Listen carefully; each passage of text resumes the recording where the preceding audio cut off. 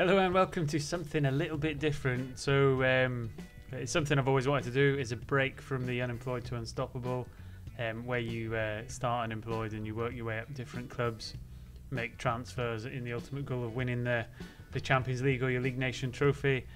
One of the challenges, which is often being described as the hardest challenge on Football Manager, is the Youth Academy or Youth Intake Challenge, and it's something I've always wanted to do. So, I mean, the rules of the safe are quite brutal, really. You have to holiday forward a whole year until some newly promoted clubs get brought into the game. So for us in England, it'll be the Vanarama National League South or North.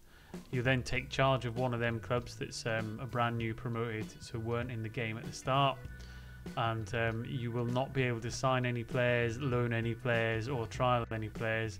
You will purely operate on what comes through the youth intake. So there's a massive element of luck in there. There's a massive element of having to develop the youth system, youth training facilities, and recruiting the right staff, etc. So in terms of difficulty level, it's right up there. It's really going to be quite a challenging feat, and the end goal is the same. It's to try and win the Premier League with the club that you take charge of, which is going to take many years. It's going to be very difficult, and it might be something that might be too much for me, because I've made some initial trials and had a look at what kind of clubs you can take over. And one of the things I've already noticed you've got to be careful of is which club to pick at the start. So it's not as straightforward as picking the one that has the coolest name or anything. So I'll holiday this forward the full year, I think, to about the 24th of June. Then we'll come back and we'll pick a club that's probably best suited for giving us the opportunity to make a real good go of it. In terms of ending the challenge, if we get sacked, that is it over. So this might only be 1 or 2 episodes before it all falls apart, but hopefully there's enough people interested to see how it goes, to see how the youth intakes are produced each year, and how far we can realistically take it before we hit a brick wall or we can't make any progress. So all that being said, let me get through, set it up, we'll look at what clubs are available, and then we'll pick one, and then we'll decide how often we're going to come back and visit the progress and see how the club's getting on. So hopefully you're all as excited as me. I'm really looking forward to it. I can't wait to see which clubs are available, so stay tuned.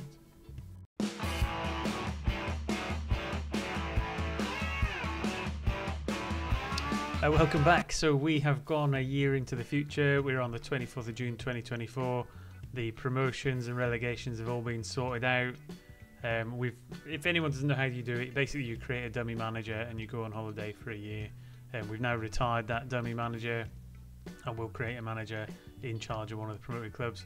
The way to find out who them promoted clubs are, if again, for those who don't know, is you go to the Vanarama League North or South, and you can look at the season preview, and that should tell you who all the promoted clubs are. So from the Vanarama National League South, we've got Salisbury, Gosport or Dulwich Hamlet to look at, and in the north we've got Bamber Bridge, Marine, Nuneaton, Micklova and Matlock to look at.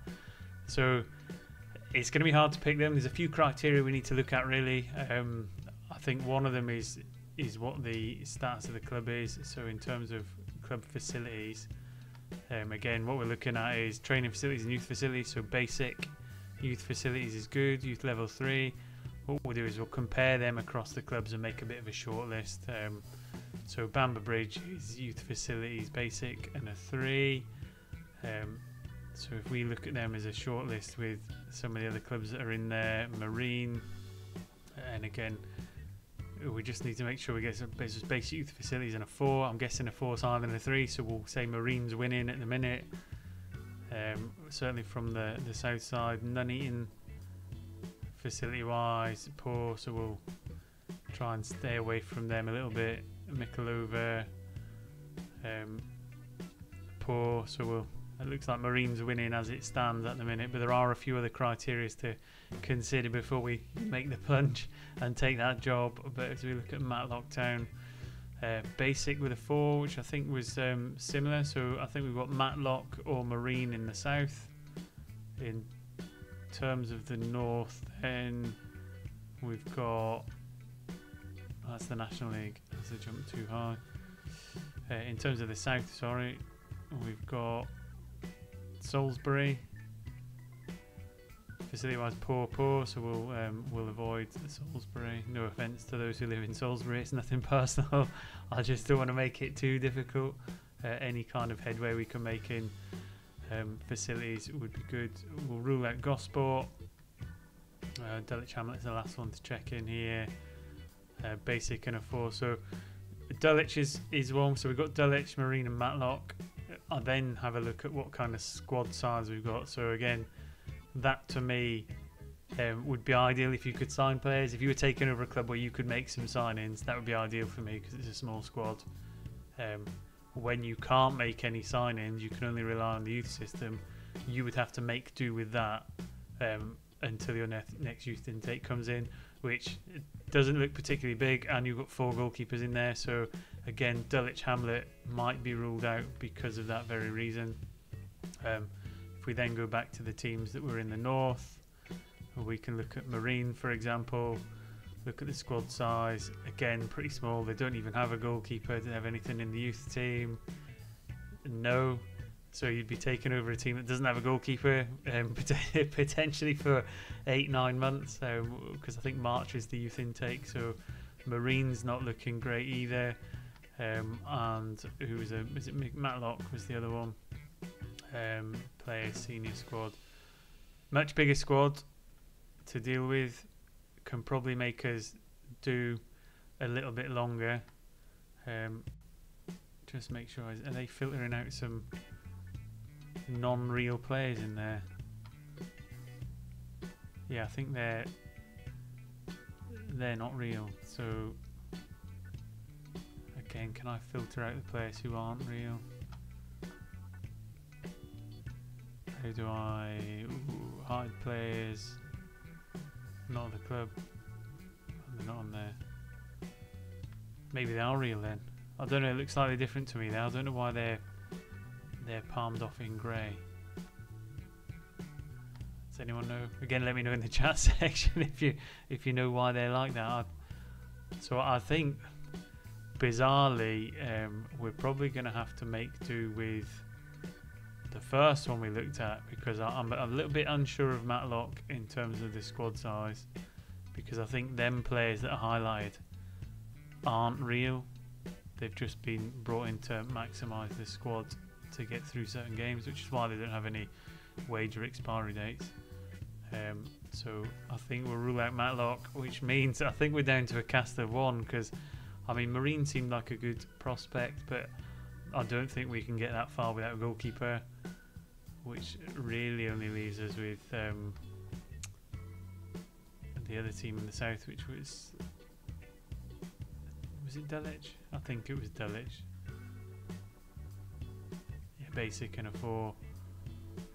So again, they've got too many goalkeepers, not enough strikers. I mean, it's going to be hard to pick a formation. It's going to be difficult to make something workable from that. The only other option then is to take one of the other clubs that don't have as good a facilities. So we'll rule back in like a Salisbury, for example, and see what they've got. So yeah, I think it's all looking pretty similar across the board. I think there's a lot of clubs that don't have enough players here. It's a decision between whether we go for squad size or facilities, and I think what we're going to have to do is go for the Dulwich job. So I think Dulwich Hamlet are the winners. I think that's the team we'll take. Best facilities, best makeup of a squad perhaps to get us partway through the season. In terms of the preview, I mean 15th, 50-1 with what they've got already. I'd like to think that'll stop us getting relegated perhaps, and gives us a chance to get the first intake in. So Dulwich Hamlet is the choice. I'll take over the club. We'll look at evaluating the squad and see what we can do with it really. So if we get in there and add ourselves as a manager, let's get us in there. Vanarama, South, Dulwich Hamlet.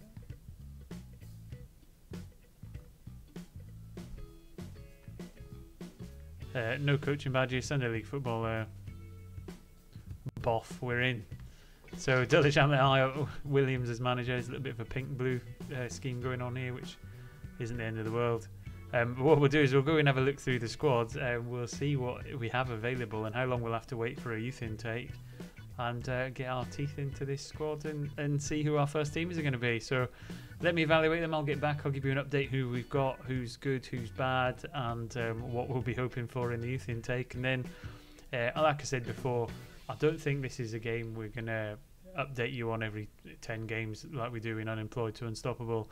I think it's very much going to just be updating you at the start of the season of what we've got, looking at the youth intakes as they come in, and then doing an end of season review. So a very quick 2 to 3 episodes per season, perhaps nothing more than that. And again, it's just going to be played at a pace in between Unemployed to Unstoppable, unless it gains in popularity, in which case we'll try and get out a little bit more frequent. But yeah, keen. I've never played it in this way before. I'm up for the challenge, and hopefully you'll all be along for what could be a very interesting ride. So stay tuned, and I'll give you an update on who we've got, who our players that might be staying are, and see what we've got to work with for the first 6 to 7 months.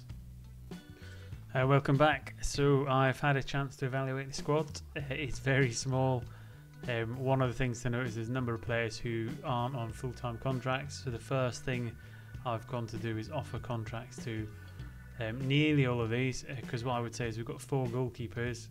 2 of the goalkeepers who are out of contract have bids in, so what I'm going to probably do is just let them go, keep the 2 goalkeepers, which will give us room for when new players come in the youth intake, which I'm already desperate for them to come in, even though that's a huge number of months away.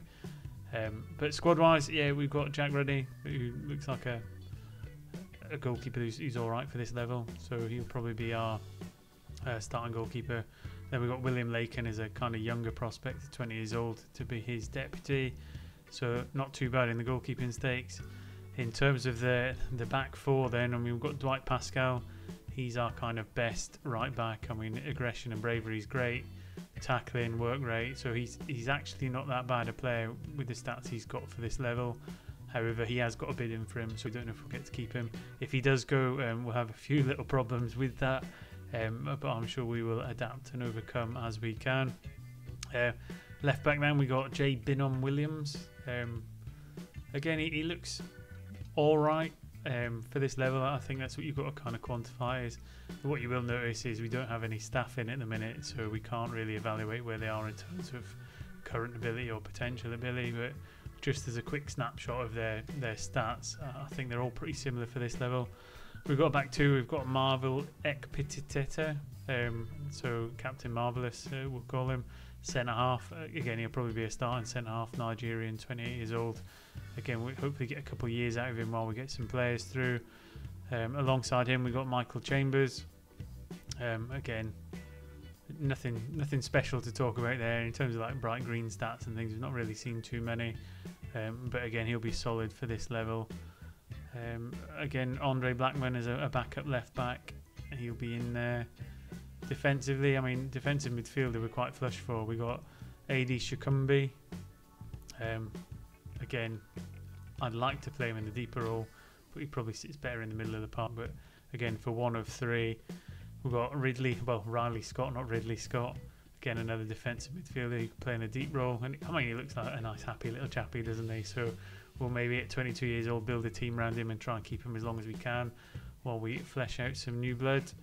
And then Alfie Allen, again, he kind of makes up them 3, again, only 21 years old. So for the youth intake challenge, we've already got a few young players in here.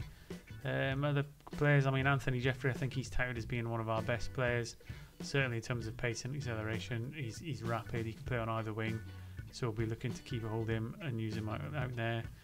Elliot Romain, he can play either wing and up top. Again, I think we're going to have to use him on the wing initially because we don't really have anyone on that left-hand side. Ayuk Tar, he'll probably be our starting forward just because he's got the dribbling, finishing, first touch. Best 3 spread of all the other players at the squad. Richard Pingling, not to be confused with the Pengwellingings that Doctor Strange used to talk about. And Danny Mills, not the Danny Mills, a different Danny Mills, who we can play up top as a rotation. So really small squad. Other thing to really look at is the staff side, of which we've got none, which is why we can't get any star ratings for the players we've got. or potential. So it's really difficult to assess them from a coaching point of view on which ones have the highest potential. So job offers gone in, or I'll say job adverts gone out for all of them, as it with the recruitment team as well and the medical staff. Not too fussed about the scouting side of thing really, other than getting our own players evaluated. As we all know the rules, you can't sign any players on this save, so don't have to worry about the transfer window type stuff.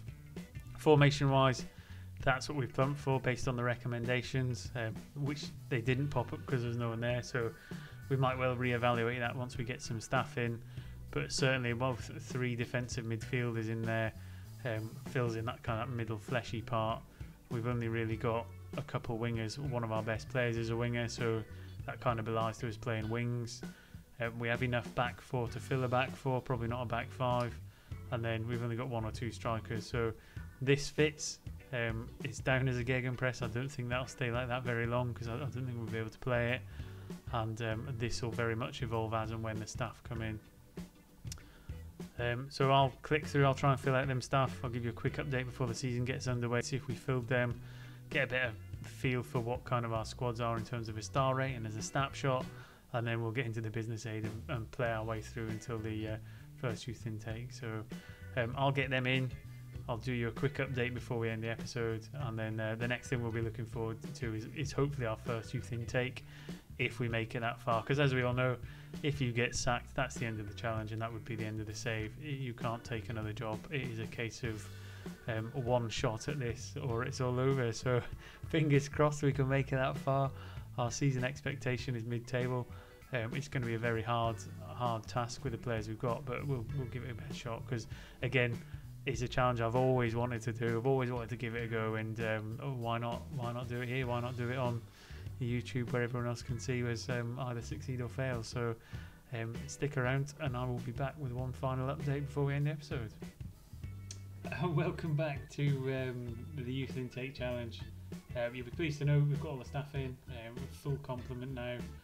So we took 1 general, 1 goalkeeping, 1 fitness coach. We've got an assistant manager in, which is fantastic, because it means I can palm lots of training type stuff off to him.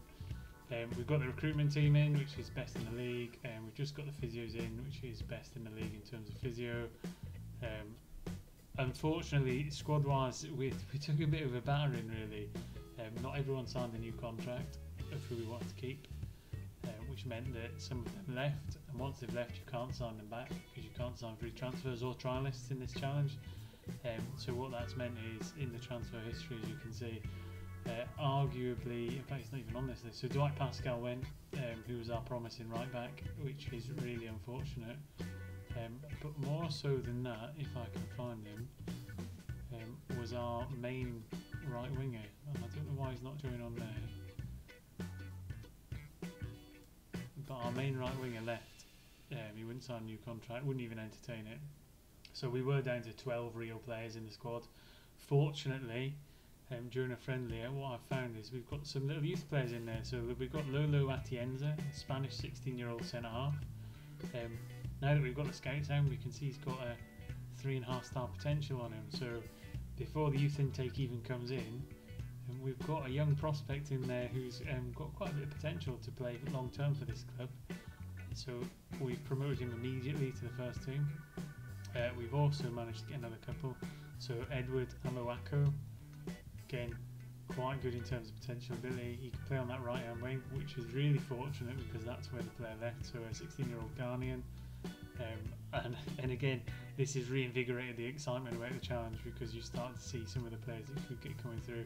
And then we've got Jake Glider, who's maybe not got quite the same amount of potential. However, in a squad this small, he will get some game time. So in terms of the squad planner, then it's not looking pretty, but it's not looking horrific. We've got Jack Reddy and Lakin.